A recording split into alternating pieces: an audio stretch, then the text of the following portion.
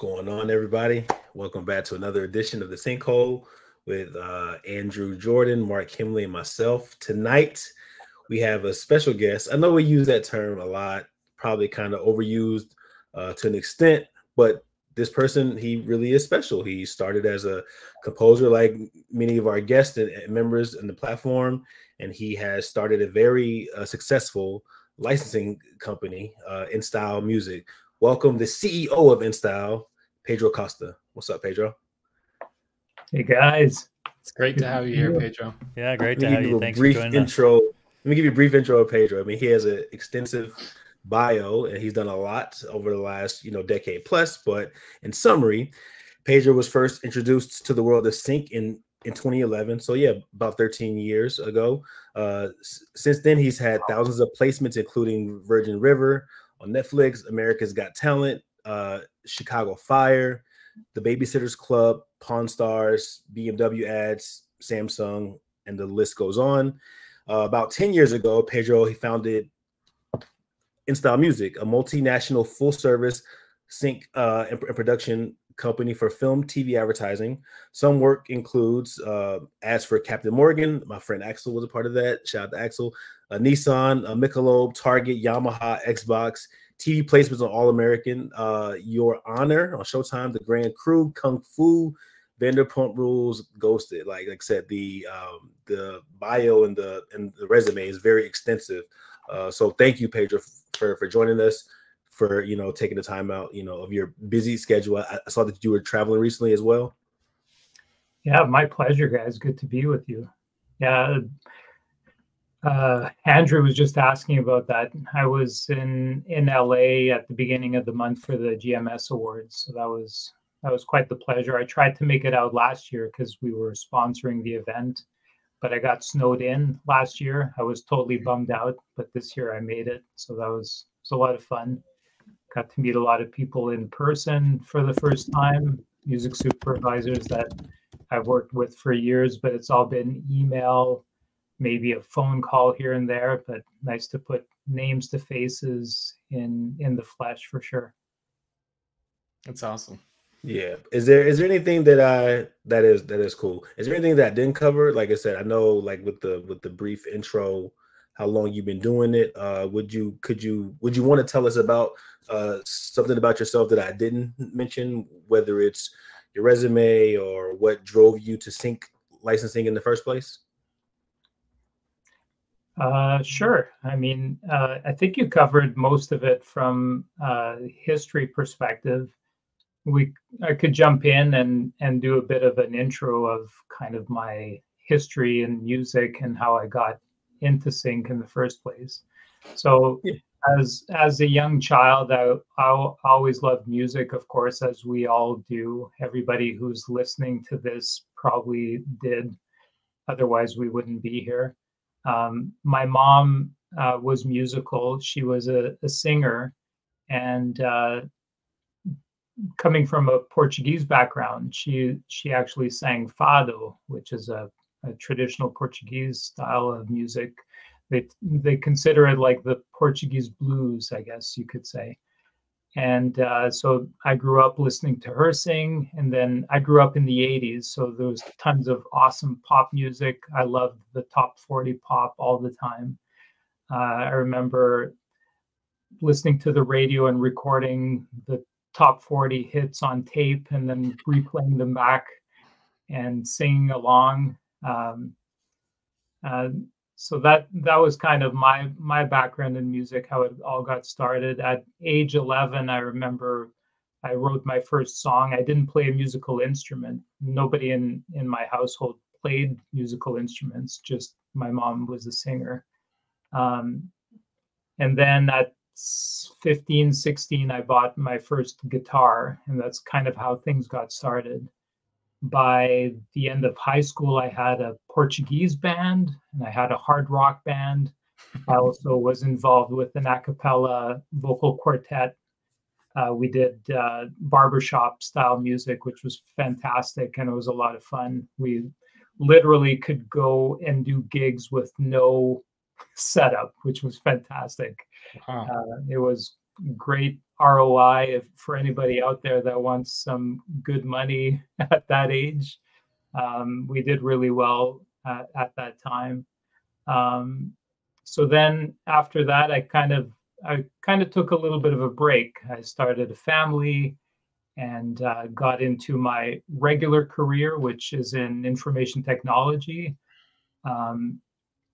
And so kind of got back into it. I always tell people after my boys were out of their diapers, I got back into recording, and I was always passionate about writing my own music. So even during the period where I had the hard rock band, like most of the band members were just interested in doing covers, but I always had that bug to do my own music. And so around 2008, I started recording again.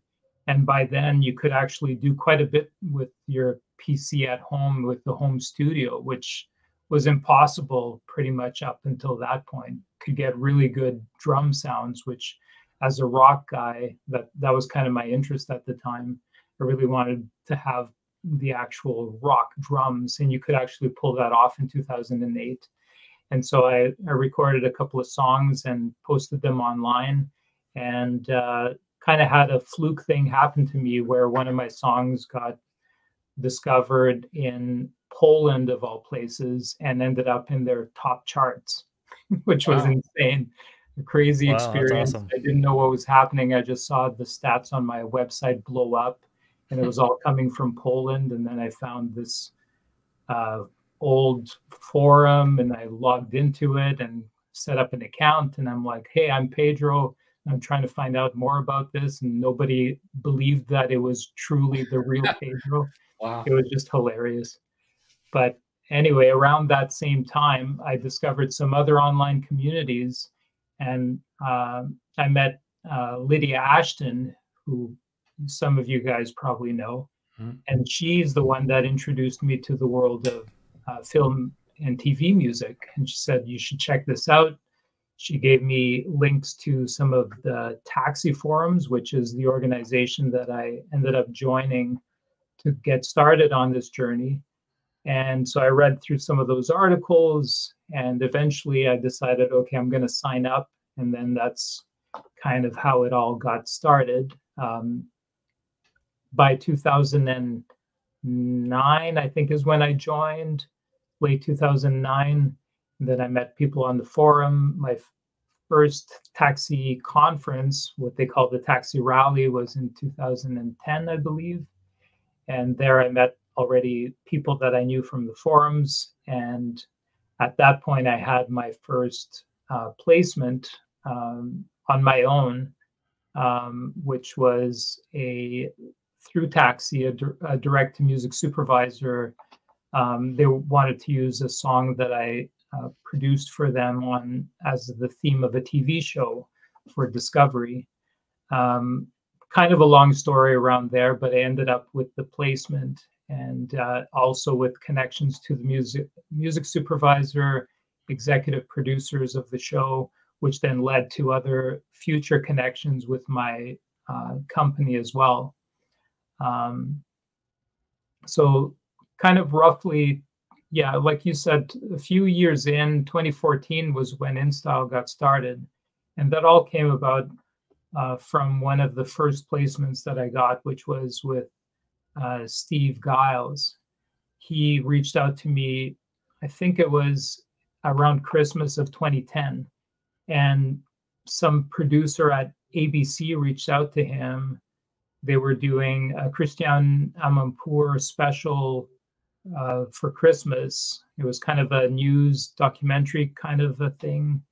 And they found one of his songs, and he kind of panicked. He's like, this thing isn't even mixed. It's like a demo. Pedro, can you help me out? And so our relationship back then was more of, I had a bit more of the producer chops, and he was more of the artist chops. So we kind of collaborated.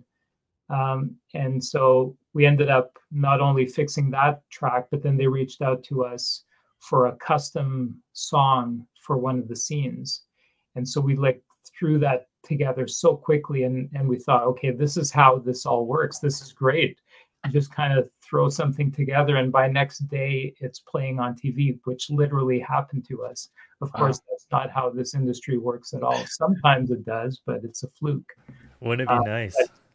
But that was super exciting to me. I really liked the idea of creating something custom, so really got excited about that idea. And of course, it's not always the case, but that even now is what excites me the most, is doing custom music. So that's really how it all got started. And of course, then from then on, more and more relationships, more and more music produced, and publishers getting the music out to production companies, etc., all over the place. And many placements later, here we are. But after I started InStyle, I kind of producing music for myself kind of took a little bit of a backseat, and which is okay, and I do miss it, but it is exciting to help others get their music placed. In a way, I kind of like that more, but I do miss writing my own stuff as well. But even then, with the amount of music that I got out at the time, I've still been able to amass a few thousand placements over the years, and it's incredible to still watch them happen with things that I produced over a decade ago. That's very cool. That's very cool. That was a lot there. So that was a lot. So I want to go back to something that you had mentioned. With questions. No, that's really good. Like the timeline of everything. Steve just being the guy who, Steve and I have a great relationship as well. So you mentioned that. So around that, or the segue from being a composer to a library was kind of like seamless. Because you said whatever had occurred with Steve and that collaboration had, Yeah, I guess I didn't clarify that well enough. But that one ABC gig that we did, Steve and I, that same producer reached out to me like 3 years later and said, "Hey, doing this brand new show, I'd love to get music from you. Loved working with you guys.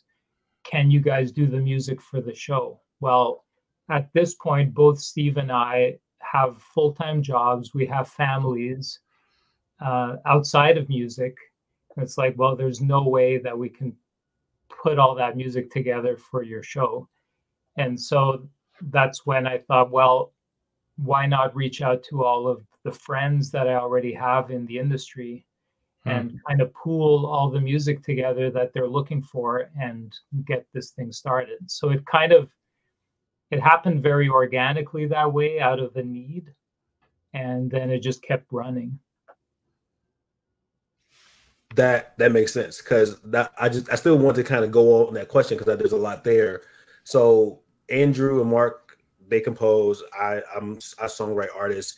Did you feel like it would be overwhelming you were still kind of new to the world of singing? Did you feel it overwhelming to be a composer and just have this idea to get your peers involved to possibly start a company? Because I know how overwhelming it could be just to songwrite and top line. So is that the reason why you just didn't have the time, I guess, to do both? Like, did you have the intention on going all out with the company and kind of pulling back from the composition side? Yeah, I didn't think that I'd be able to pull off writing a whole season of a show like that. And they were looking for a lot of vocal songs too at the time for that particular show. So it was like, there's just no way that I can do that all. So and for the sake of variety in the show, they wouldn't want music from one artist either. So I was almost kind of thinking a little bit ahead of what the producer was even thinking at the time, I guess, in a way. No offense to the producer, but so that's really how it got started. As far as running or starting a company, I had a bit of experience with that prior to that.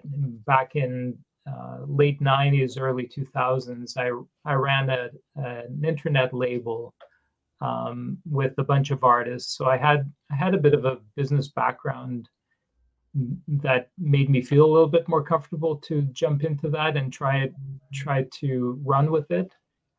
plus my experience from a corporate perspective on the information technology side also gave me the confidence that I'd be able to jump in and run with it. Of course, not to say that it wasn't a massive learning curve, and not to say that I'm still not learning every day now, a decade later, but it was something that I felt fairly comfortable to give a go, I guess I could say.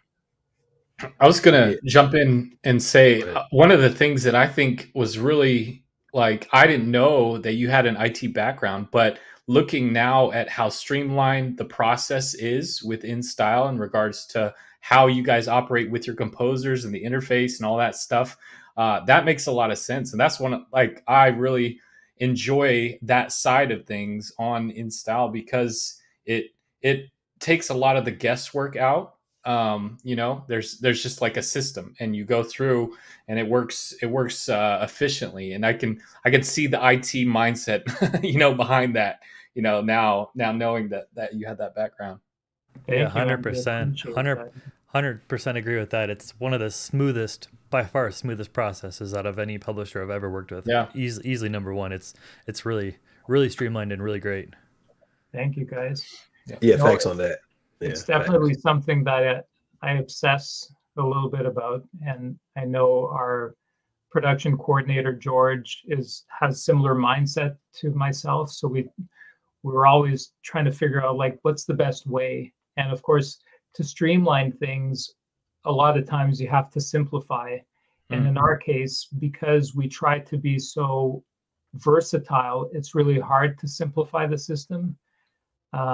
So that poses some challenges, but we rack our brains like constantly. How can we make things run smoother for everybody, for ourselves as well, but especially for the artists coming in. And in fact, over the last couple of months, that's been one of the big topics of conversation within our company is how do we streamline the onboarding of artists and provide them additional information up front to make them understand a little bit better of what we do.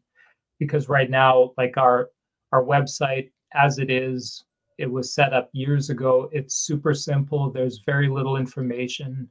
So when somebody goes there and maybe they're wanting to submit music as an audition, they really don't know what they're getting into. And then we essentially hit them up with contracts, and then that overwhelms them. So we're trying to figure out like how do we provide them more information up front before they even submit music. So that's been kind of a thing ongoing, really. Like literally this week we had some meetings talking about that, and it's a matter of now putting what we've essentially come up with into a website form that they can that artists can review before submitting. So we put a lot of time and effort and thought into trying to really make things run as smoothly as possible for ourselves, for the artists, and of course for our clients. It's and like you guys said, I think it's a bit of the IT part of me in it, and it's like there's got to be a way to make it better through automation, through modifying the process, something. And so that's something that we definitely put a lot of effort into. So it's nice to see that, or nice to hear that you guys can recognize that. Oh, absolutely. Yeah.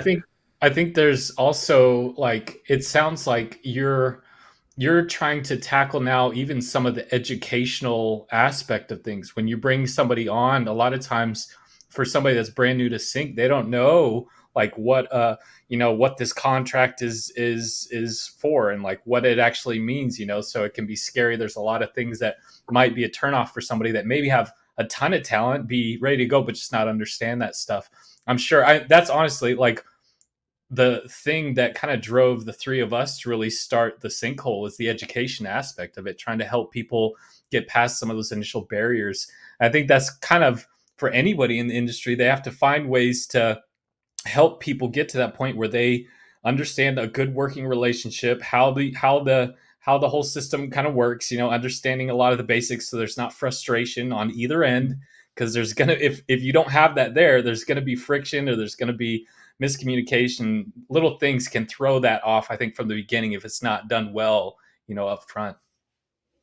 Yeah, definitely. And it's problem too is that there's no company does it exactly the same way. So to understand, like, how do you guys function? What is it that you do for me? What is it that you do for your clients?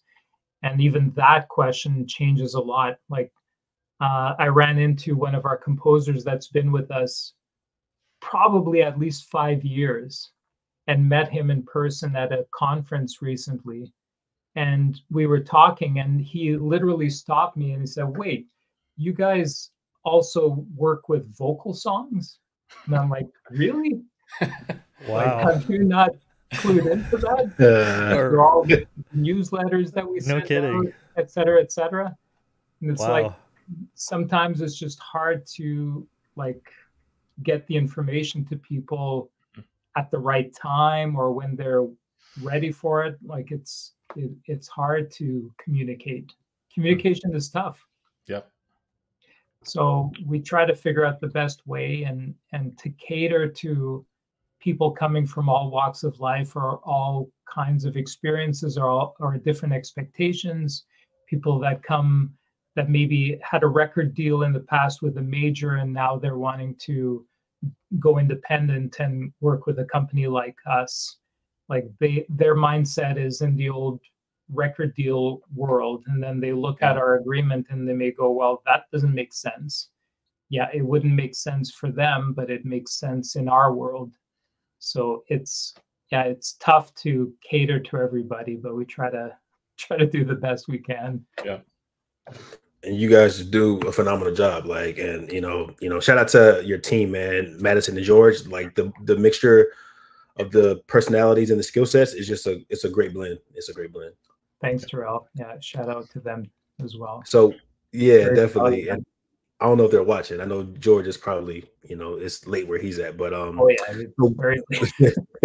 we mentioned a lot about the company. What are some of the like services that you actually offer? Like, because your composer that's been a part of the company for all these years, he didn't know that you all accepted songs with vocals. So just maybe name a few services that you offer. Yeah, that's a good point too, because when we first started in 2014, there was that initial show where they needed vocal songs, but quickly after we shifted to doing pretty much exclusively production music. And for those that don't know really what production music is, it tends to be music that gets used as underscore for a lot of TV shows, documentaries, things of that nature. So we spent a lot of years focusing on production music, working with shows like Vice on HBO, and a lot of reality TV shows, things of that nature. And so I would say that pre the pandemic, a few years pre-pandemic is really when we started pushing more on the indie artist vocal song side and getting placements for either source or ads or promos, things like that, for TV, film, and advertising, obviously. So you could see that if that particular composer had kind of disconnected from what we were doing for a while, which I think is what happened, he wouldn't have been paying attention and would have kind of been lost in that shuffle. But yeah, the services definitely have evolved over the years. And what also happened in recent years is we took the company more global. Our primary territories were always Canada and the US because we're based in Canada, but I would say probably 90% of our business is in the US just because of the size of the market. And then also pre-pandemic, we opened up InStyle in the UK. So we have the three primary territories. And then we also looked for partners around the world that could represent us in various territories or key territories in the world, some of the bigger markets around the world. So we have 25 other territories that are very well represented by self-publishing partners now. So that there's been kind of that evolution of how can we bring more value to our artists and composers and their music that we have. We initially started with a non-exclusive deal. Then we also added an exclusive option, which obviously gives us a lot more flexibility to be able to monetize those copyrights around the world, because we have full control over them, including distribution on Spotify and all of the other companies as well. Even though for the most part for production music it's fine, but we actually get some plays on there. And it was more on the production music side, it was more from the idea of being able to easily promote the music as well on that side through playlists and things like that. So right now, as a company, we are essentially a full service music licensing and music production company, including custom music. There's pretty much nothing that we can do, including collection of all of the royalties for those works around the world, including in territories where we don't have sub-publishing representation. We also collect publishing admin in all the other countries. So we can essentially get a placement for an artist and from end to end get them the full amount that they should expect to receive for that placement and use of their copyright. So it's been interesting to see it evolve over the years when I think back to where we started and where we are now, and where we are planning to take it further into the future. There's definitely still room to grow and further enhance our services. I know some of you may have, as a company, we have for those that are watching, we have a private Facebook group. So and also we send out newsletters to our artists and composers. And so I shared that we recently landed a deal with one of the largest media companies in the world. And so that's just one example of the kinds of things that we're trying to continue to do to grow exposure of the music that we have on hand for all of our artists and composers. No, that's some really thorough, very good stuff. Being a part of InStyle for some years now, I can't remember exactly when, just seeing the growth and the evolution like over the years has been just cool to watch. Yeah, absolutely. We talk about it like all the time, and we're not even just saying this. We say like we're not just saying it because you're here. Yeah. InStyle, it's impressive to see the consistent moving forward of all the different ways that the company, like in the time that I've been in sync, I've been in like close to 5 years now, and had the privilege of working early on with you guys when I hadn't really much experience, and seeing the consistency of the communication, the upgrades, all the news, the communication, all that stuff has just been, it's on another level. It really is. So it's very cool to see. Thanks, guys. Appreciate it. Yeah, Burn Ban agrees. We're all friends of Burn Ban. Very talented guy, right there. Yeah, incredible. I can't see who's all here because I'm on. You probably sure. That's probably what. Yeah. Question, Pedro. Do you think when you first started InStyle, did having it be non-exclusive, do you think that helped people to be more willing to trust a new company versus if you would have just launched out, exclusive? Do you think as many people would be willing to trust a new company? Like, do you think that played into your early success? And then maybe how does adding the exclusive side, how has that, helped you to land new deals? And can you kind of talk to that? Because there might be people in here who don't really know non-exclusive or exclusive, the difference, you know? Well, I think from our perspective, it was how can you aggregate a lot of music quickly? And if you are trying to aggregate exclusive music, it has to be still composed. So that would be kind of an impossibility to pull it off for that particular project that that I was trying to work on for that producer at ABC. So it was kind of the need that that pushed it that way. But at the same time, from an ethical perspective, as a person, I didn't feel like I would be able to properly monetize copyrights exclusively, not having more than one contact at the time, right? It was just that one deal to start. And when we put it together, it was almost like, okay, maybe we'll do this and be done with it. But then it just kind of kept going. So by the time that I felt comfortable to go exclusive, it was combination of we had enough clientele at the time, and we had some clients that were already requesting exclusivity as well. So it was a combination of those two things. It was like, hey, this is the right time that we can easily have some exclusive copyrights that we can fully monetize for the artist and give them the full exposure that those copyrights deserve, including then going global through sub-publishers. So having the full worldwide coverage in the primary and key territories, as well as some clientele that required exclusivity, and having enough clientele that it would make it worth it for the artists and composers. So it was kind of more of a timing thing, and when it made sense to start exclusivity. Yeah, that I'm makes not sure sense. if I answered your whole question there. Yeah, no, that makes total sense.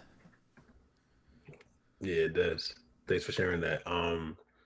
You're like, we had the questions, but you're hitting on a lot of them in advance, but we could still It's all good. we can still keep cracking. Yeah, no, this is informal. This is all a family affair, so it's all good. Exactly. You mentioned it. You might have mentioned this a little bit earlier, but maybe we could dive in.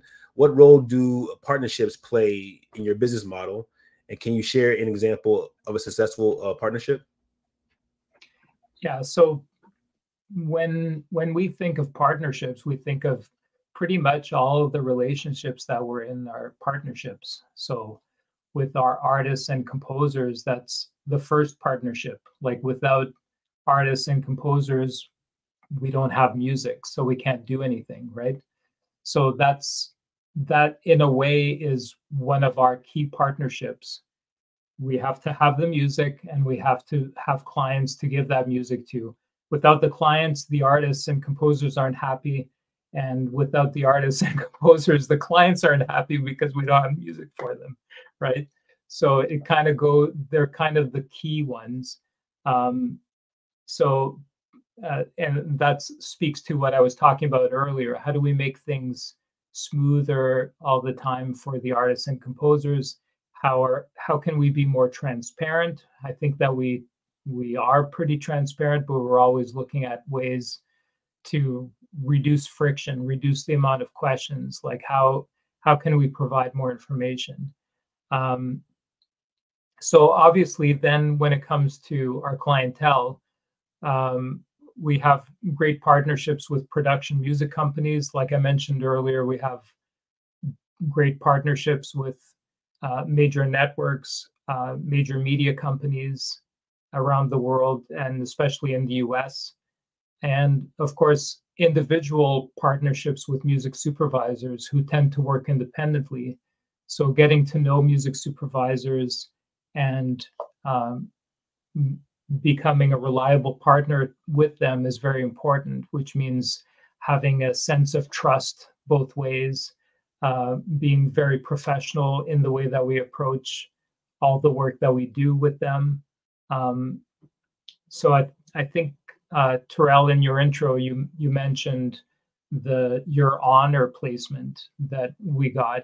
So that's a great example of a good partnership with music supervision company, where they reached out to us for custom work and we were able to pull it off and land that one placement, which required a bit of tweaking, but we were able to pull it off. And it's probably one of my favorite placements, just because of how unique it is, with a quote unquote live band playing on scene, but they're actually playing the music that our artists produced.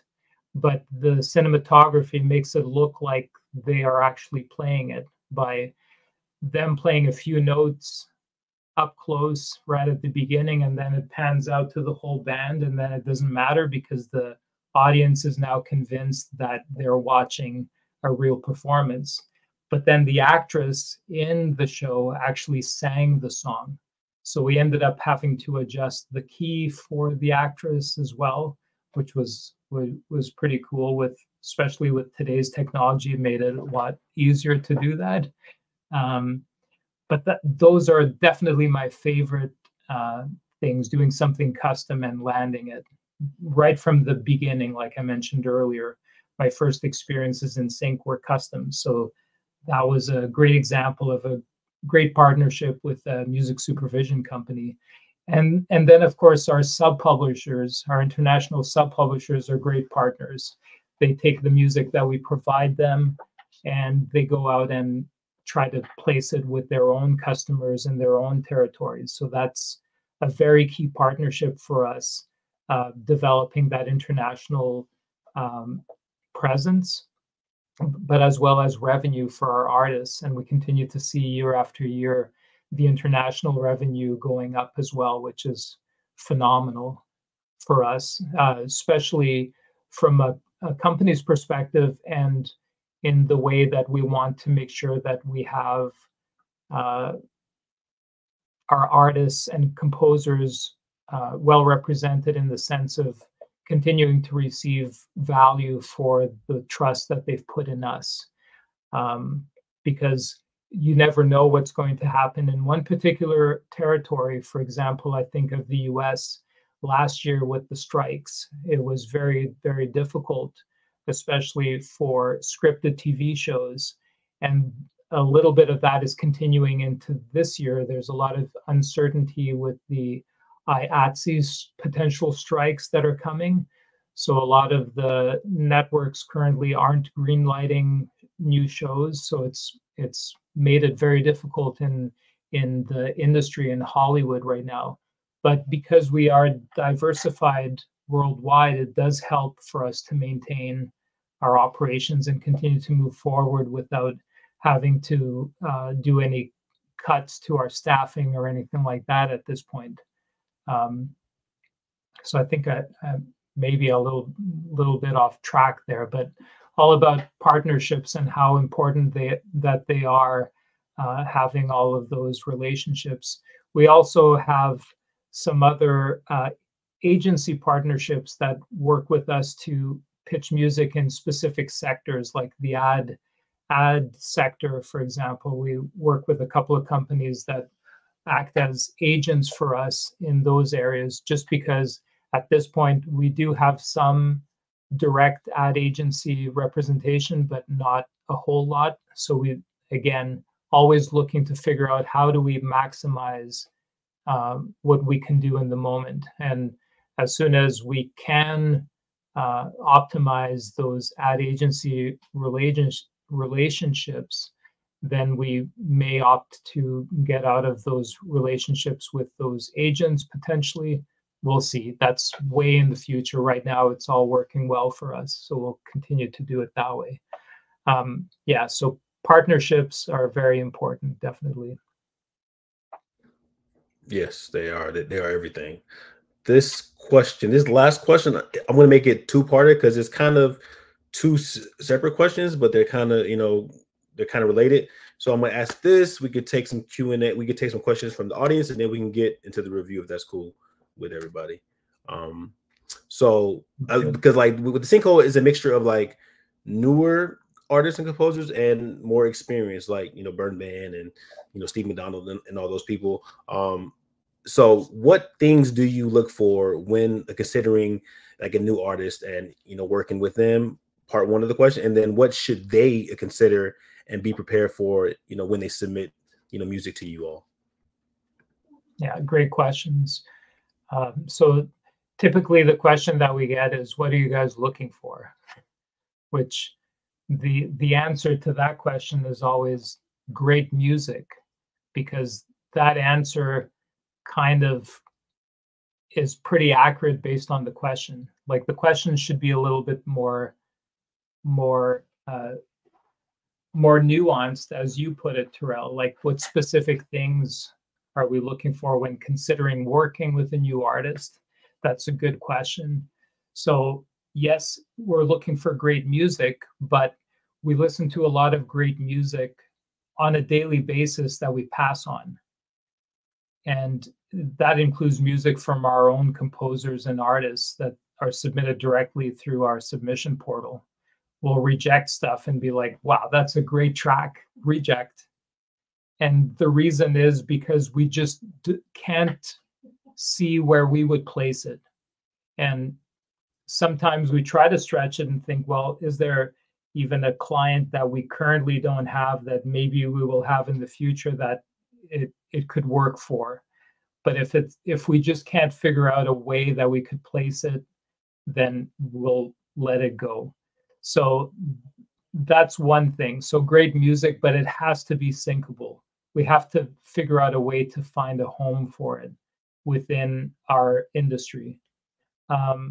Then for looking at the artists themselves, we try to get a sense of, like, how professional is this artist? Have they done their homework? Do they know what they're getting into? And are they interested in learning? Sometimes we'll get an email that you can tell that it's like a cold email that they've sent to a whole bunch of companies. And it talks about, you know, it back in the 80s, I got this award and won a Grammy and this and that. And it's like, that's all great, but is the music syncable now? So a lot of times those things just, I think of that Shania Twain song that don't impress me much, you know, like, the music either works or it doesn't, or it could be great music that I personally love that I'll throw on my Spotify playlist, and that has happened, but I'll reject it because we just can't use it. And like we were talking about partnerships, this all boils down to, we want to find good business partners. And that's the artists and composer as well. Are they willing to do the work? Are they demonstrating that they are? Have they done some work? And then also honesty. So that really should be the number one on the list. But just like we provide transparency to our artists and composers, we look for transparency in our partners. Because if they're hiding something from us, that's just going to cause issues for them and for us. We pay a lot of money for E&O insurance, and we do a lot of work to make sure that the things that we are onboarding are well vetted. And so if somebody is not being 100% honest with us and we can sniff that out, we're probably not going to work with them, because we can't compromise our company and all of the other writers and composers that have put their trust in our company. So those are the things that we look for. Now, how do we look for them? Currently, we have a submission process through our website. So we do some vetting by listening to the music. We do some sleuthing online. Then we reach out with tons of questions and we try to get a sense. that, like I mentioned earlier, we've been having conversations internally on how to modify that process. So it's going to become a little bit more onerous on the front end, but I think it's going to eliminate people that are showing up that are maybe not willing to do the minimal amount of work that's needed to get started in our industry. And that's going to save us money, but it's also going to save us time and money, and save them time as well. Yeah, I don't know if I answered all the question. No, you did. You did. You did. We can open it up. That's all that I have. Thank you so much, Pedro. We can open it up, take a few questions, and then we can get to the music review. We did get a record number of submissions, so we will not be able to review all of them here tonight. Pedro, I guess asking a different question. For the ones that we don't get to, we have a disco link. Would you want that, or would you want them to submit through the submission site, the submission link on the website? Let's do a disco link. If you already have it. We do. If there's something specific that we hear, I'll reach out to you guys and we can kind of get that vetting process started, I guess. Okay. Perfect. Yeah. Okay, cool. So if any viewers have any questions for Pedro, now's the time to ask. If not, we can just get straight into the review. Perfect. Yeah, we have 4 so far. So do we want to go into the audience Q&A before the music review, Terrell? Yeah, let's do that. I think that's fine. Yeah, that's cool. That's cool. Yeah. Sure. So the first question here I will pull up is from Andy Lutzka.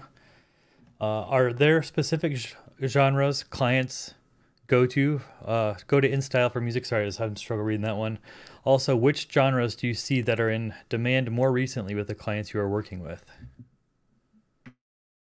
Yeah, this is the question we get so often, but there's really, unless we're working on a specific TV show, for example, where it's like a certain style of music, then there's really nothing that we're looking for that's more in demand than another thing.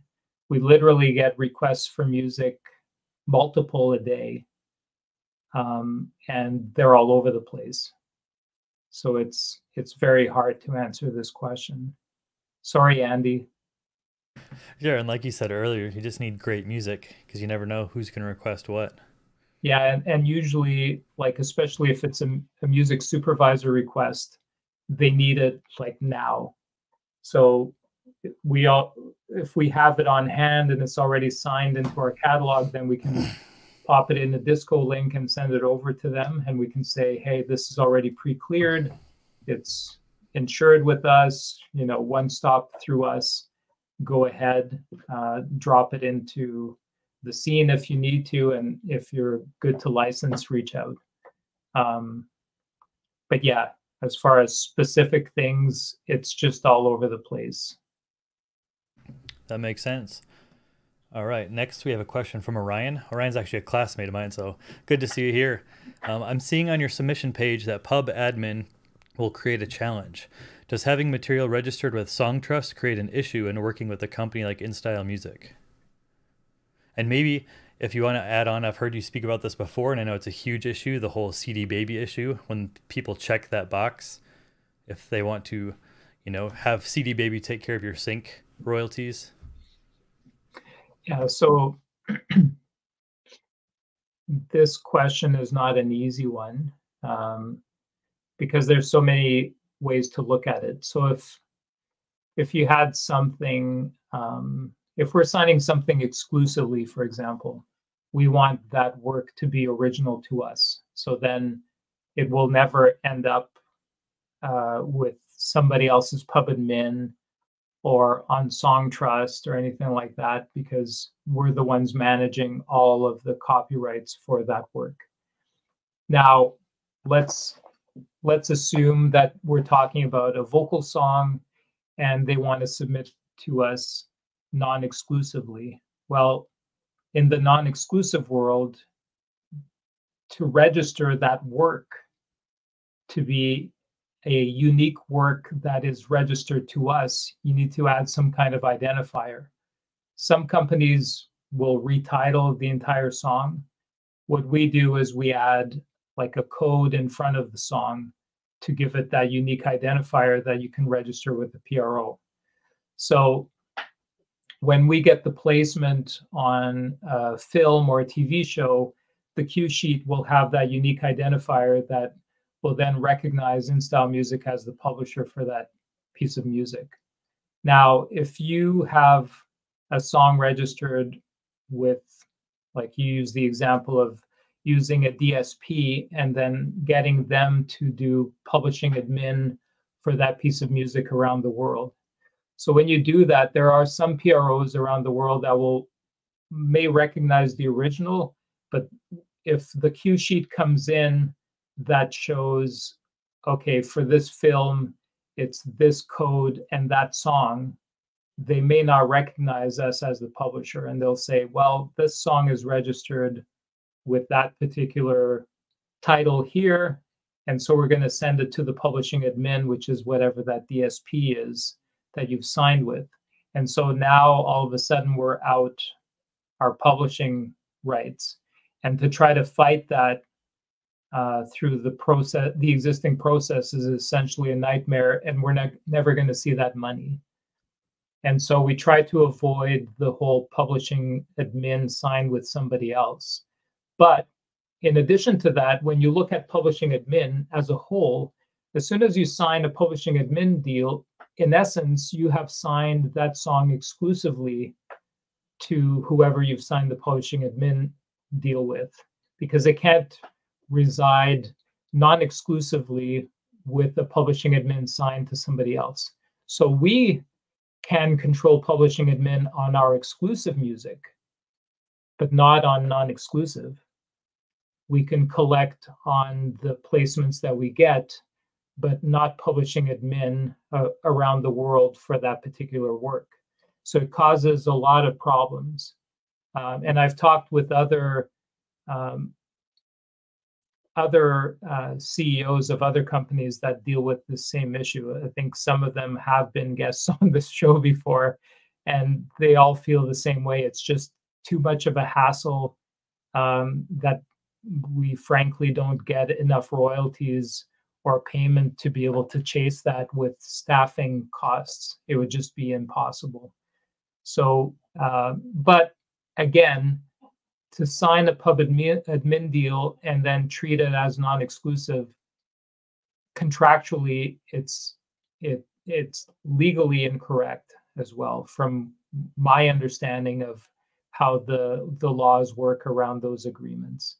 You've essentially signed off your publishing to that company for them to administer it. So how can you then have it non-exclusively with another company? It just doesn't jive legally, as I understand it. I'm not a lawyer, of course, but that's my understanding and how I've been advised.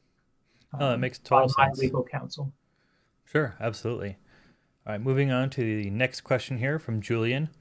How important is a Disco account? Are sending SoundCloud links or other link forms okay, or is Disco the way to go?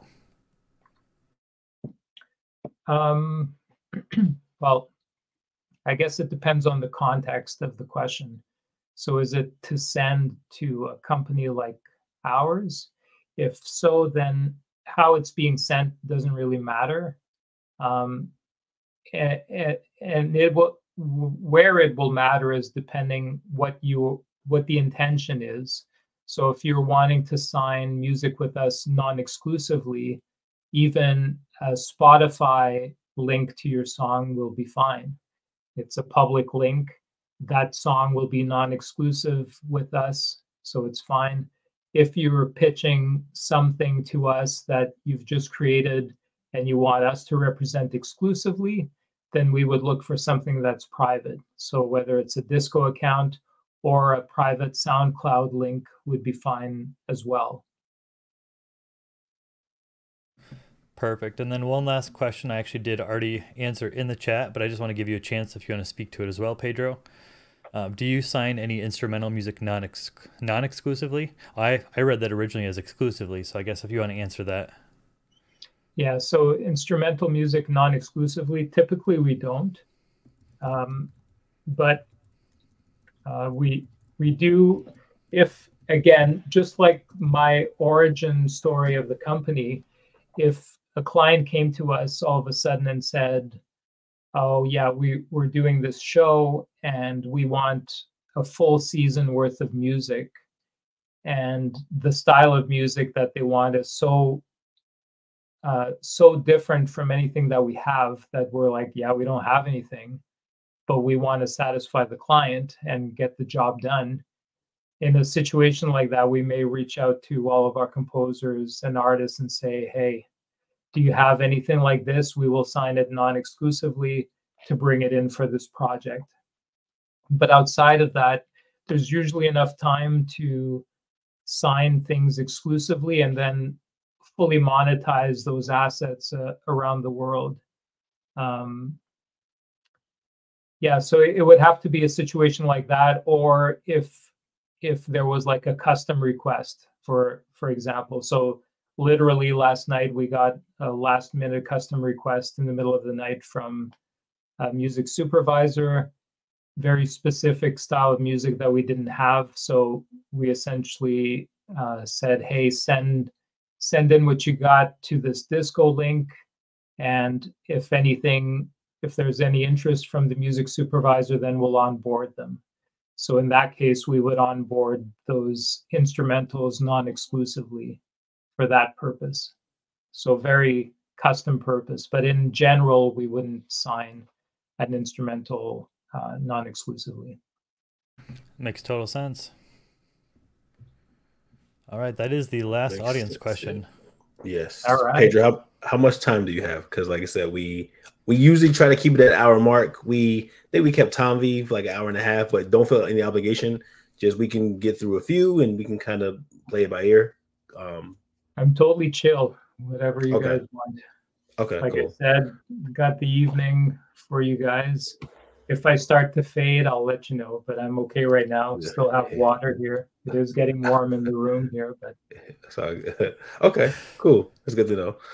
All right. So Mark, we good to start or move into the music review? Yep. And like Pedro mentioned earlier, for anyone who wasn't here, if you had a submission on time, you're a member of the Sinkhole, we are going to pass along the disco playlist with all the submissions. So even if yours doesn't get played tonight, it will be sent off. So are all the people that submitted here?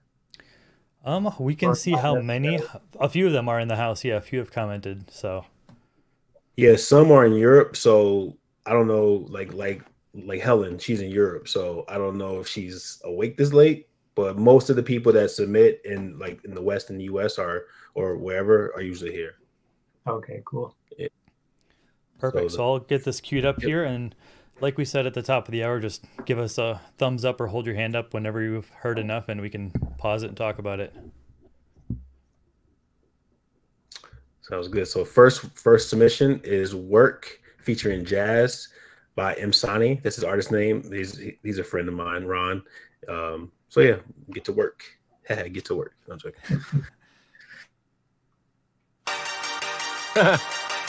Hey, yo, Mark from Mo Beats. You a genius. We back at it. Masani. Hey, yo, Jazz. We got one. Let's go get him. I'm blessed to be alive, so just watch me work. Cause they hating on the kid like a Miley twerk. A new day's dawn, so you gotta listen. Man, the grind don't stop, time to pay attention. I've been making moves, just too silent with them. Don't let the left hand know what the right is doing. I'm here for the pain and the competition. That's how character is built, check the opposition. I've outlived many, watch me stand tall. No misconception, I am him, this my theme song. With Marv on the beat, I will never lose. Jazz got the hook, so the team, we forever cook. Out here making music for these movies, painting pictures with words absurd, how them others do it. We gon' grind hard till the wheel fall. Watch me manifest my next step, we gon' win, y'all. Around the world and back like I'm a shipping boat. From town to town, holding and dishing hope. Cook and distribute fast like this is dope work. For years with no fear, so listen close.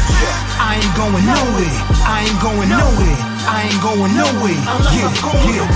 I ain't going nowhere. I ain't going nowhere. I ain't going nowhere. Yeah. So if you want that work, homie, I got you. Been in the game, my grind level is bonkers. Woo! Shout out to Good Ron. work on work. Yeah, I think it sounded really good. Great beat. What I was hoping to hear was a hook.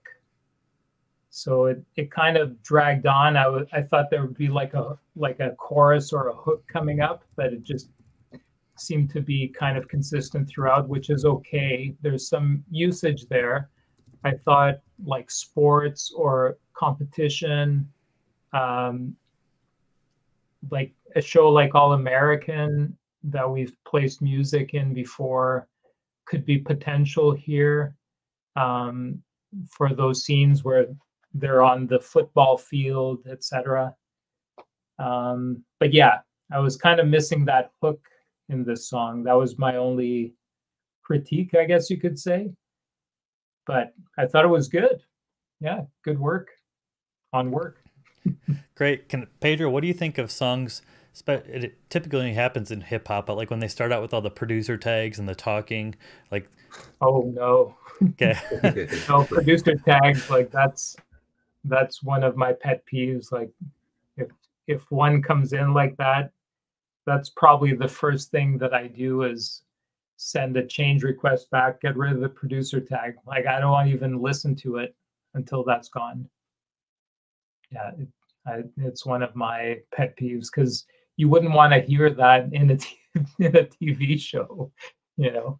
So for those of us that have been in the biz for a while, like anything that's not related to the song should be gone. So like effects at the beginning or a crowd talking or something like that, get rid of all that stuff, or birds chirping or whatever.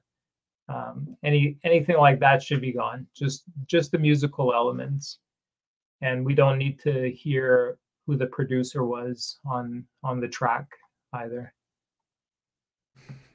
Perfect. All right. Perfect. And Helen actually is in the house. Helen actually is here. I thought she was asleep by now because I know I would be. Helen is here. It's 1 a.m. where she's at. Shout out to Helen, wow. our UK friend of the room. Way to go, She's Helen. next. Yeah, way to go for real. This is dedication. Artists, this is what it takes. You got to be up to 1 a.m. No, I'm joking. A Delicate Matters by Helen Robertson is the next submission. All right.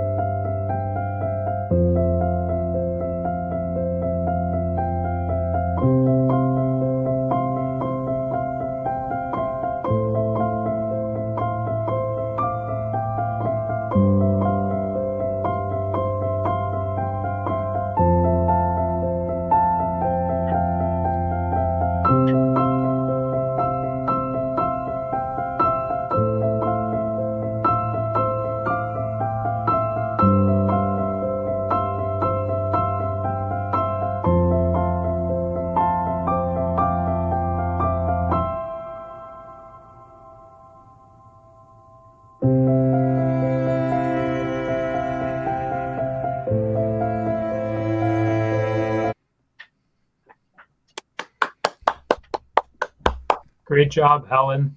That's exactly what I wanted. I'm waiting for that cello to come in. And so you had a perfect edit point, and then the cello comes in for the next section, which is great. I think it's perfect. There's really nothing that I would change on it. And the title is great as well, Delicate Matters. It feels delicate. It's a nice piano piece. I think it has many usage potential out there. Yeah, I think it's great. Awesome. Any words, Andrew, Terrell? Move on to number 3. Nah, You killed it, Helen. You killed it. I don't think I've ever heard your music before, so that was a that's what I was gonna say. Yeah. It was cool to hear somebody that we've chatted with in the server to hear music. It's great. It is. It's pretty cool. Shout out to Helen. Now, if you can go to sleep now, but not a second. That's cool that you stayed up. Next up, we got someone who's newer to sync, but he's been killing it. This is Isaac Elsey with the piece Midwest.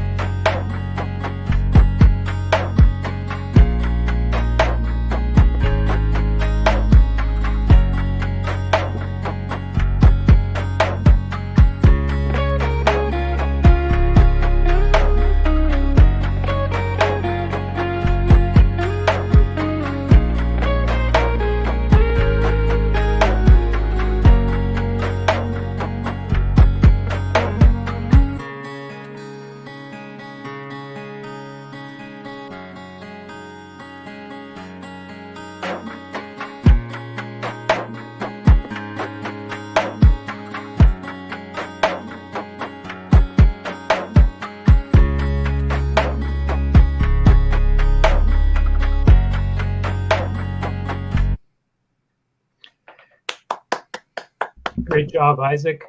The reason I let it play longer is I was looking to see if you would change things up throughout it. So I heard essentially 3 A sections starting.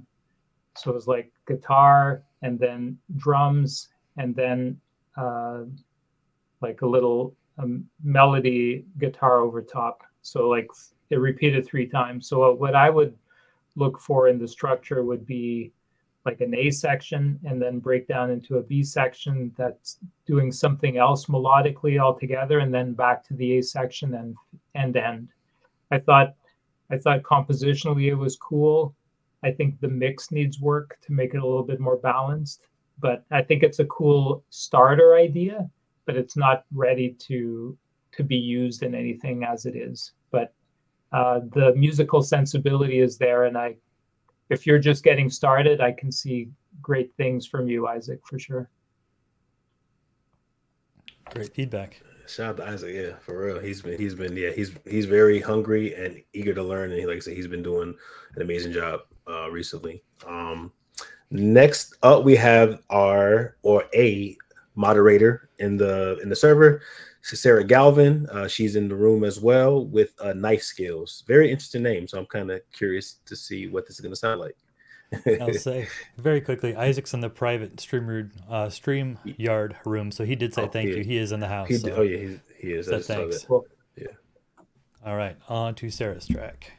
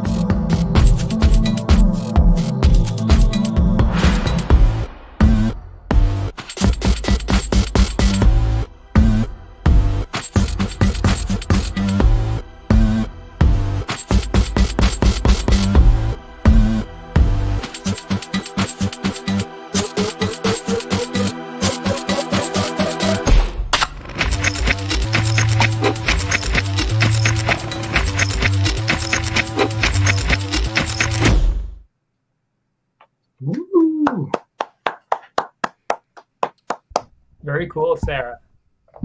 I liked it a lot. Kept me on the edge of my seat the whole time. At one point through the process, I was thinking, okay, can this be done a little bit differently? But what is the purpose of the song was what I was trying to figure out. And all that I could think of was like an ad or promo situation, or potentially like a trailer scenario.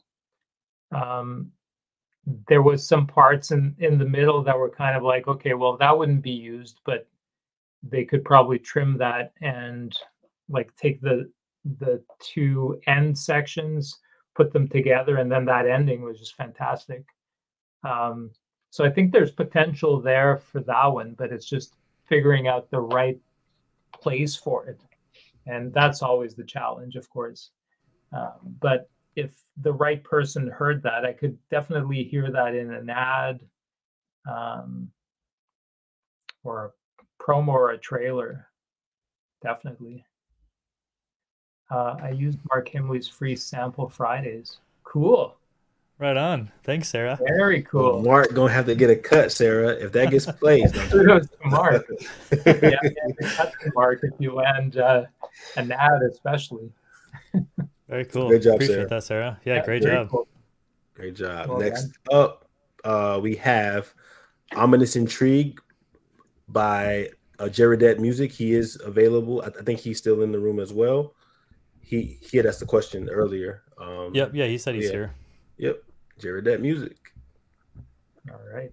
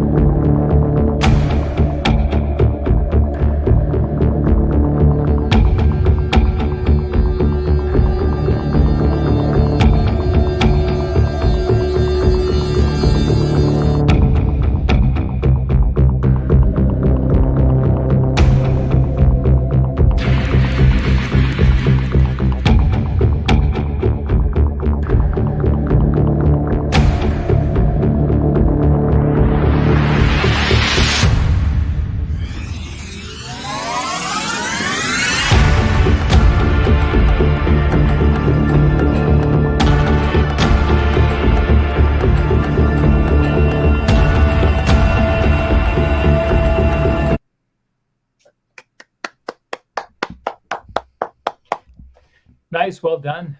Ominous Intrigue, definitely on point for the title. That's always good. I like the fact that it's moving, like there's no breaks in the movement. It's continuously driving, so you can see that used in documentary news situation where it's sitting underneath to give it a bit of an ominous intrigue to give whatever piece it is an ominous intrigue. So it's speaking to an editor right there. And I mean, the sounds in it are great. There's nothing that I would change. And then it seems like halfway through you have that big build and you take it to an extra level, which is great, because then it has two usages. Even that first section, you could easily loop it if you needed to and run it under a 2-minute segment of a documentary. But if an editor then wanted to step it up to a next level of a different scene, or if that one scene gets more intense, you already had that also built into that track. So I thought it was really well done. Nothing really that I would change. Definite usage there in a lot of situations. Well done. Very Do you well guys done, Jeremy. concur? Yeah, it was dope. Yeah, It was dope. Yeah, absolutely. Yeah, oh, sorry. I was gonna say I don't know Jerome, but it sounds like he's done sync. Like you could hear the experience in sync a little bit, just with how it was laid 100%. Out, the progression and stuff like that. So it was great. Yeah. Yeah, and like you pointed out, there's a great example of very intentionally titling your cues. An editor is going to pick that for the right reason, and they're like, "Yep, that satisfied exactly what I need." Very true. Yeah, well done. Well done. Yeah. Next up, we got Trent Coakley. How you doing, Pedro? You hanging in there? Yeah, I might get some air in the room. Hang on a sec. Okay. Cool. I'll disappear from the virtual room for a second. Oh no. He's fading in and out right now. He's a ghost, y'all. Yeah. I think there's a movie made about this, Time Traveler's Wife or something like that. He came back. That's good. He's here. He's back. He's back in the flesh. Has been destroyed now. Unless people only watched until this point, and then they're convinced that that's what my house looks like. Right. Or they just think Tanvi's hiding in the back where it's not making that paper, man. Pedro got the house on there, Next up we got Trent Coakley. I don't know if Trent's here. He's a dope singer. So I think this is a vocal song. Feeling good. I need to hit him up. I think I have a song that I want to get him on. But yeah, so nice. Just thinking out loud.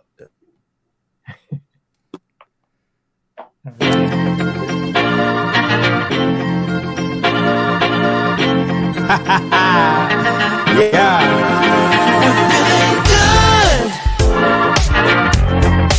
We're feeling good. We're feeling pulling up, wanna have a good time. Good friends wanna catch a good vibe. We're feeling woke up on the right side, eyes locked in on the bright side.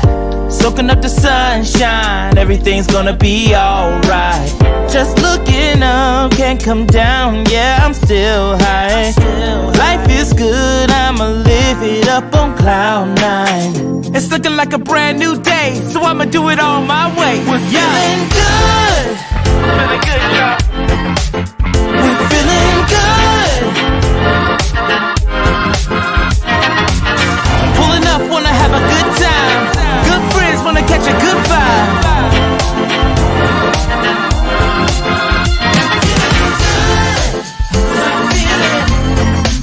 Can you feel it? We're feeling good. Stop feeling. Can you feel it? Yeah. Feeling. Turn it up. If you feel it. Cuddle up. If you feel it. Give you love. Cause I feel it. Can you feel it? Turn it up. If you feel it. Cuddle up. If you feel it. Give you love. Cause I feel it. Do you feel it? Yeah.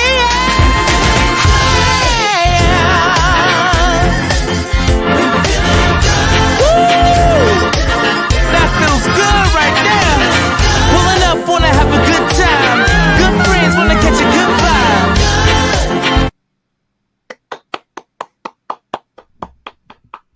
Well, I don't know about you guys, but I'm feeling good. I'm feeling great after that song. Yeah, that was dope. Yeah, that was really good. I was trying to think, like, what does it need, if anything?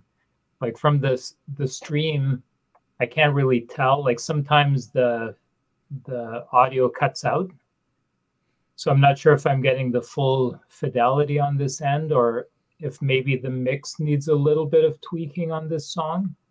That was the only thing that I thought. And then I was wondering if it would be more effective for the song to start from a verse and then go to the chorus, because it starts with a chorus and then almost feels like a letdown going to the verse after. But then after that, it all feels really good. Well, I guess pun intended here. But and then especially then there's that break in the middle too. That's really cool. Yeah, I think it's a great song, and obviously it's such a universal lyric that it can be used in so many ways in the sync world. Definitely no issues with placing that song in my mind, but without hearing the original from this end, I'm just wondering if maybe the mix needs a little bit of work, and then it's a question of, okay, creating like an edit where it starts from the verse, because maybe it would play better to a listener, to a music supervisor. I don't know. It's a tough call there, because it definitely gets your attention from the get-go, but then feels like a letdown. Whereas if it starts off well in the verse, the music supervisor will give it a chance to go to the chorus and have a listen and be like, oh, this chorus is really good. So I don't know, something for Trent to think about, maybe coming up with two different versions. And yeah, the mix, I'm, like I said, not quite sure, but maybe it needs a bit of a cleanup. Not sure. What did you guys think? It sounds great on my end, so I think the vocals sounded a little compressed. I think, Mark. I don't know if that's like, I don't know if this is. I'm listening to AirPods. It's not the most effective thing to listen to the mix on, but yeah, I guess Mark, you're hearing the original on your end, right? Yeah, so it very well could be a result of live streaming, or I don't know if StreamYard compresses anything like as you are streaming it live. I'm not quite sure. So yeah, we'll send you the disco link and you can compare what you heard live to the actual version. Yeah, sounds good. I thought regardless, great work, Trent. Yeah, I think what he nailed was the emotion, right? Like, I mean, you could hear that track without any words and feel good. Like that, the whole thing was just real cohesive with that theme. So it's great. Absolutely. Yeah. Great work, Trent. Big part of it. Like, that's what makes something believable and totally placeable, is when all the elements work together, right? Mm-hmm. Right. You have a song that's talking about feeling good, but it's kind of in a minor key. It's probably not very convincing, right? So lyrics and music definitely need to be cohesive in that way. So really well done. Yeah, Isaac says too, back to his track, my guitar seemed tucked in on the low end and out of balance compared to my version. So it could be, there could be maybe some degradation with live streaming. Admittedly, with that one, I think that was a song where I'm not analyzing the production, because it's you know, when you hear good music, you just kind of listen. And so I'm not, I kind of got lost in the moment, feeling good. So yeah, facts. Same here. It was great. Very good. Yeah. Next up, I think I saw her in the room. Oh, sorry. Did I skip one? Oh, totally skipped her. Skip one. Julian Berger. He's in the room. Jungle Beat. Julian's been a part of the server for a while, I think, since the very beginning. So yep, here we go for Julian. All right.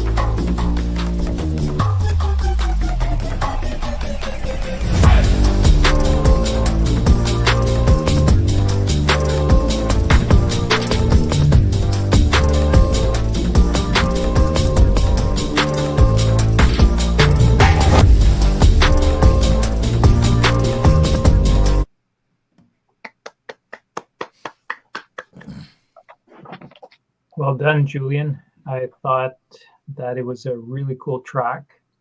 I was trying to place it in my head when it first started, and I was struggling, but then I realized, okay, this is still just an intro. And then the real drums kicked in, and I'm going, oh yeah, now we're slapping, as the young people would say. So from it all boils down to, what are you trying to do with it?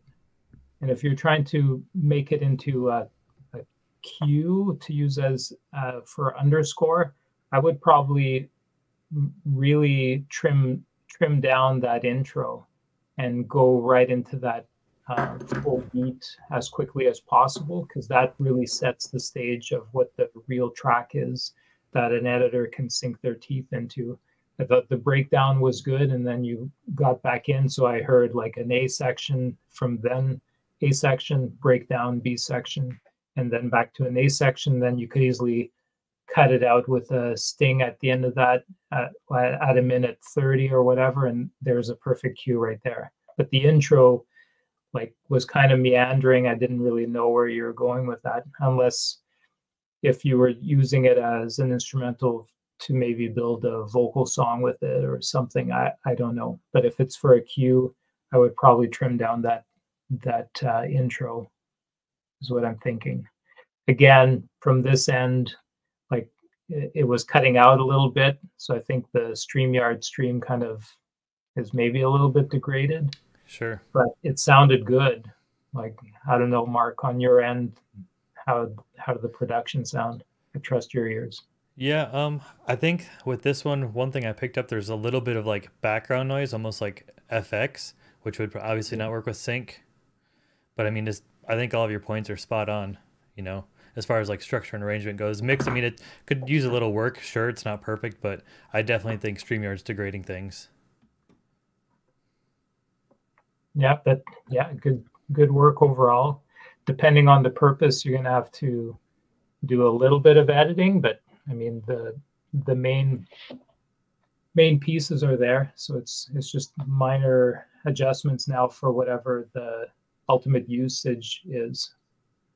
I'm not sure how far Julian is in his sync journey, or how much sync music he's produced, but if it's something fairly newer, one of the things that I think is important early on is to really try to make your track as usable as possible, as appealing as possible. That to me sounds like a fairly usable track.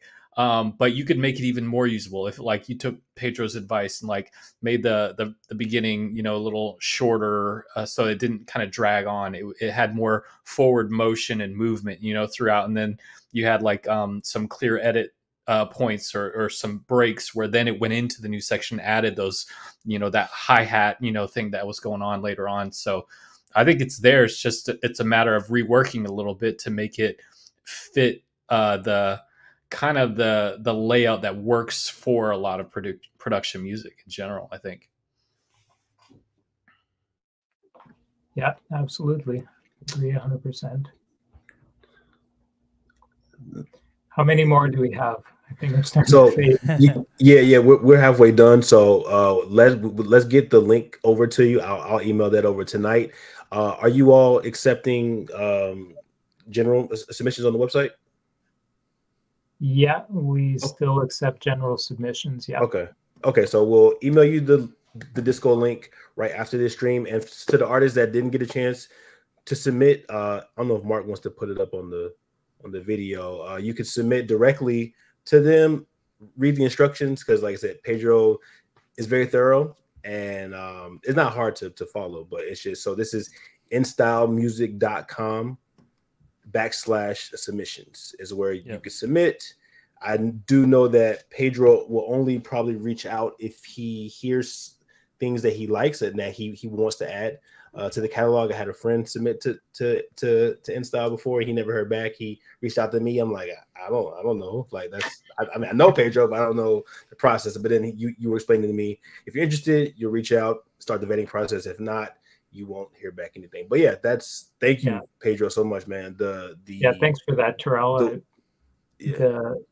I wanted to emphasize that we do have a little bit of instructions right now. It's probably going to change in the future, but we do look for people to follow those instructions. When they don't, that's an instant red flag that we go, okay, well, they couldn't even follow the few things that we said from the get-go. So what's the relationship going to be like afterwards, right? So it immediately puts a little bit of doubt in our minds.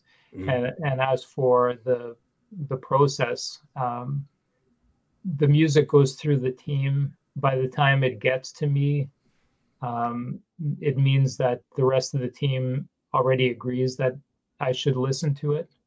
So if it's not something that we can use, the team will discern that from the get-go. But if it gets to me, then again, like, we discuss it as a team and figure out, like, is this right for us? Like, there's a lot of thought and effort and time put into even the unsolicited, or I guess unsolicited, auditions through the website. So we appreciate when people follow the instructions, definitely. I was gonna, oh, sorry, I didn't mean to interrupt. Go ahead. No, it's okay. I was just gonna say, so yeah, if you can follow the instructions, and then we will definitely reach out if it's something we feel we can use and we'd like to start a partnership with you. And you would probably hear from either George or Madison in that regard. If you don't hear back, don't be discouraged. Just submit new material once you have some, like in 6 months or whatever. Yeah, I was gonna, just as a quick encouragement to anyone that might be watching live or watching this later on YouTube, take advantage of the community aspect of the Sinkhole and learn what, like, if you're brand new to sync, it may not be in your best interest to just start spamming everything and anything you have, because there might be some things that you would need to learn that is important for the sync industry. So if you think about it from a composer or an artist standpoint, you're going to have a better shot at building a great relationship with a company like InStyle if you have talked with other people that are in the industry, know how those things work, can give you some quick feedback, might even help you make it better is kind of a relative term, but more usable or something more sync friendly. Talk with other producers, find out how can this like be so great for sync that like this company would have trouble saying no to it, and if you utilize opportunities like that, it's going to make their life easier, so they don't have to go through a bunch of stuff. They may recognize the talent, like Pedro said, there may be some really great songs, but if for whatever reason they can't use it,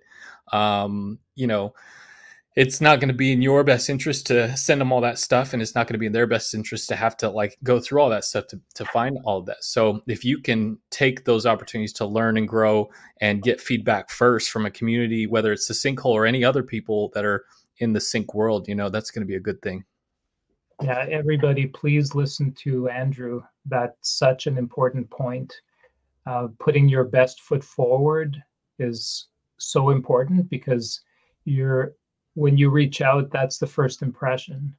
So I may not see it, but if somebody on my team sees somebody reaching out, they didn't follow the instructions, and the music isn't on point, then there's an immediate thought that's put in the mind, right? It's like, well, this person is obviously not being serious about it. They're just kind of throwing stuff at the wall and seeing what sticks. So it's very important to always try to put your best foot forward in those situations. And afterwards, speaking of the people that we have onboarded as well, like, for example, yesterday we sent out that urgent brief, and some people submitted music and clearly didn't read the whole brief. So there's frustration at all levels, and so it's important to read instructions and to try to be on the same page as the company that you're wanting to partner with, right? And if the instructions or some of the terms don't work, then don't get into that relationship, because it has to work for both sides, and that's fine. You know that relationships aren't going to always work with everybody, and that's perfectly fine. You just have to find the ones that work for you. And anyway, yeah, great point, Andrew. Yeah, great point. Any final words, Pedro? And after this is uploaded on YouTube, we'll have all the links, the InStyle Instagram, X account, Facebook, the website, all that stuff too. So any last words, Pedro, for the night? Thank you for joining us, man. We kept you longer than we aimed for, but thank you for joining us. The wisdom, the knowledge that you've given us all. Yeah, phenomenal stuff. No problem. My pleasure. Sorry, go ahead, Andrew. I was just saying it was phenomenal. I enjoyed the whole time. So great, thank you. Yeah. No, as far as last words, I guess I want to thank you guys for the invite. It's always a pleasure to take some time to share a little bit of my limited knowledge of the industry, and if I can contribute in any way to someone's journey, I'm happy that I'm able to help. So I hope that some of what I shared was helpful and not too confusing. I know that I can be a little bit all over the place in my thought process sometimes. So I hope I wasn't too confusing, and that it was helpful to some people. It was a pleasure listening to people's music, and it's always an honor that people allow me to critique with my own personal limited knowledge of their story and the struggles that they're going through, and how they arrived at that point in time in their musical journey. So I feel honored to be able to listen and be able to hopefully help in some way. So thank you guys for the opportunity, and always a pleasure to do this, and of course to hang out with you three. Always a pleasure, whether through the computer or in person. Yeah. Hopefully we'll get to see you maybe at the rally for those of us that are going. It'd be great to reconnect in person again too. Absolutely. It's always fun. Yeah. Well, Mark, awesome. I guess we can close it out. I'm sad that this Perfect. Yeah. So, like we've mentioned, for anyone that may have missed it, if you submitted music and it did not get played tonight, we will be passing that music along. So no worries to anyone else. After the event is over, I'll put the rest of the links down below. I'm gonna wait till we're not live anymore to change the description, because we tried that once and it messed everything up. So we'll get all those links down there. If no one has any other final words, of course, you can join the Sinkhole. Make sure you sign up, join the Sinkhole Discord server so you can be a part of this event in the future or similar events like this. And thank you for everyone who's here live. And we will see you next month with another live event for the Sinkhole. And for those of you that are in StreamYard, you can hang around for a little bit. No pressure or obligation to anyone, but that's where we'll be for a while. And thank you all. Any final words? No, that's what I was going to say. Maybe I didn't thank the people that joined live as well. Yeah. Thanks for everybody that was joining live and asked questions. Thank you for taking time of your evening or early morning to join. For Helen. Yeah. Yeah, that's what I was going to say, Mark, that after each event, we hang out a little bit. I won't be able to hang out. I got some recording to do for a urgent deadline. So he's got to go work right now. I'm trying to get it in, man. So yeah, so thank you. Awesome. Thank you, Pedro. Thank you, everybody. Hope you guys have fun at the after party. So have a good night, everyone. All right. Thanks. See ya. Right on. Take care.